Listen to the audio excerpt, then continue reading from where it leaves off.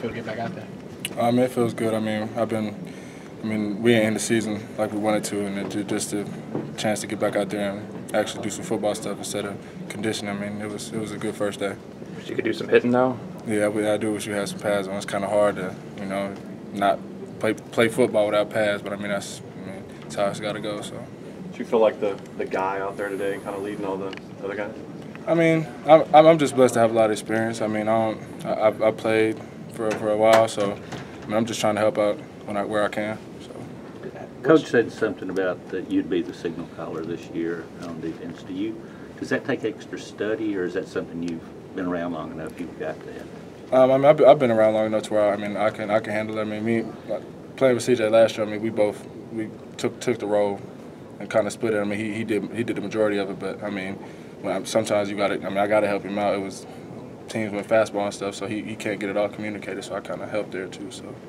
That's been a big discussion this offseason. We haven't really talked to players about it. What do you think about the fast-paced offense?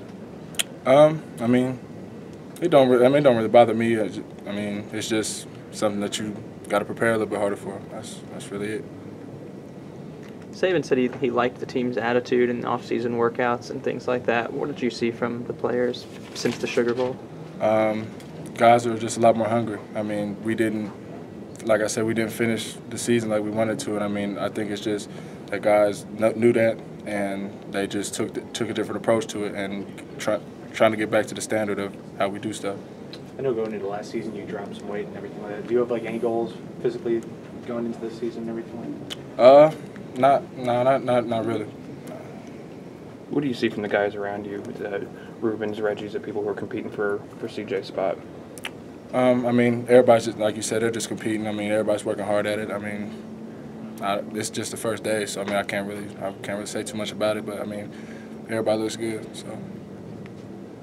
It's a little different going out there and not being with Kirby on those first couple periods. A little bit. But it ain't no big deal. I'm with him every other period, so it don't really matter. Does it feel kind of weird knowing it's your last year?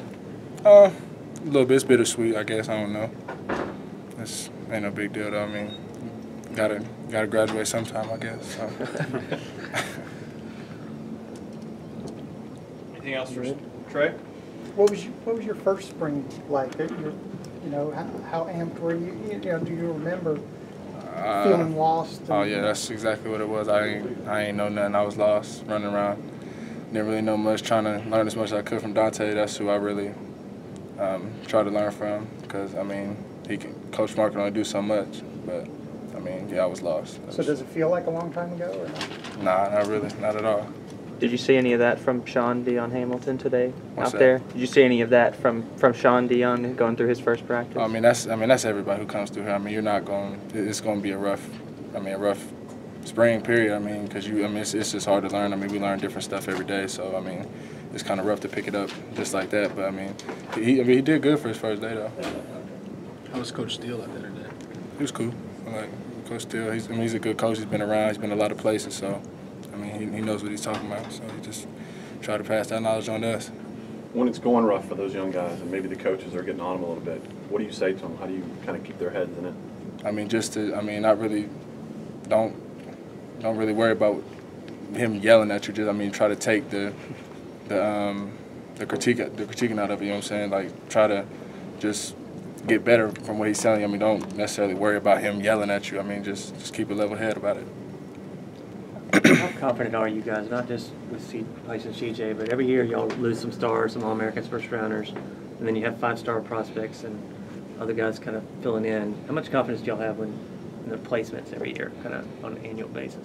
We're pretty confident about it just because, the coaches, they know how to develop players, and that's what they did to everybody who became a star. So, everybody's got to develop, so we're pretty confident about it. How do you feel like you've developed since your freshman year? I came a long way from my freshman year. Anything else? Thanks, Trey. Yeah. Thank you.